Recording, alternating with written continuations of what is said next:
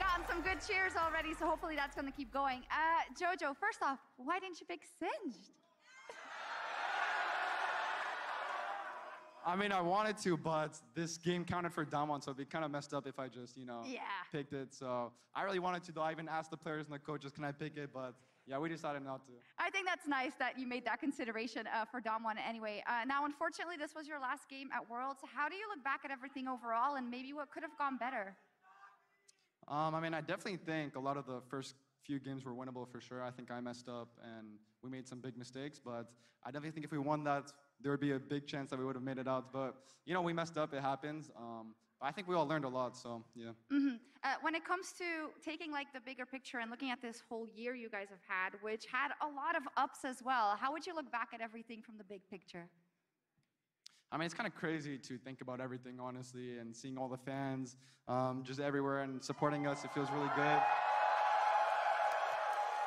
But, I mean, I think we could have shown much better. I mean, it definitely sucks that we only showed this, but, we have next year too, at least, so yeah. You have many years, and I gotta say, I'm sad this is the circumstances in which we have our first interview together, because I've loved seeing kind of your moves as well, not just on the Rift, but also on social media, just embracing everything and becoming kind of an icon in the NA community so quickly. So how do you look back on your year personally, and what would you like to say to the fans?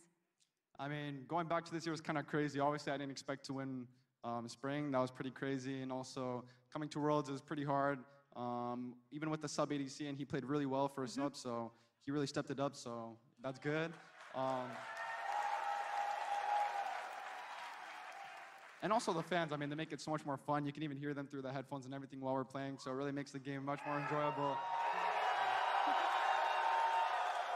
Yeah, they've been there with you every step of the way. Just because of your Twitter game, I do have to ask, you did only win one, but you took down EU with you, so does that bring you any type of joy?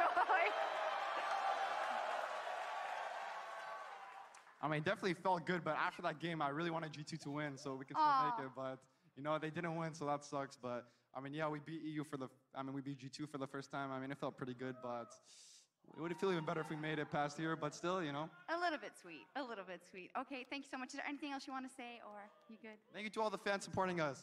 Thank you. Awesome.